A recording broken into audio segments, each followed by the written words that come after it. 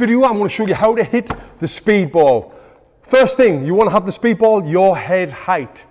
Then you're going to start off very slowly, and you want to get in a rhythm. So every time you punch the ball, it's going to bounce 3 times before you punch it again. So it'll be like this: 1, 2, 3, 1, 2, 3, 1, 2, 3. So if you notice, I'm going really slow. The harder you hit the ball, the faster it's going to go. So starting slow, hitting that light: 1, 2, 3, 1, 2, 3, 1, 2, 3. And if you notice now, I'm looking at the camera. That's because I can hear the sound of the 1, 2, 3, 1, 2, 3, 1, 2, 3.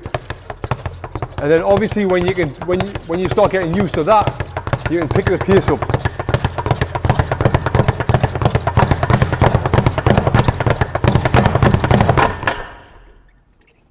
And that's how you hit the speed ball.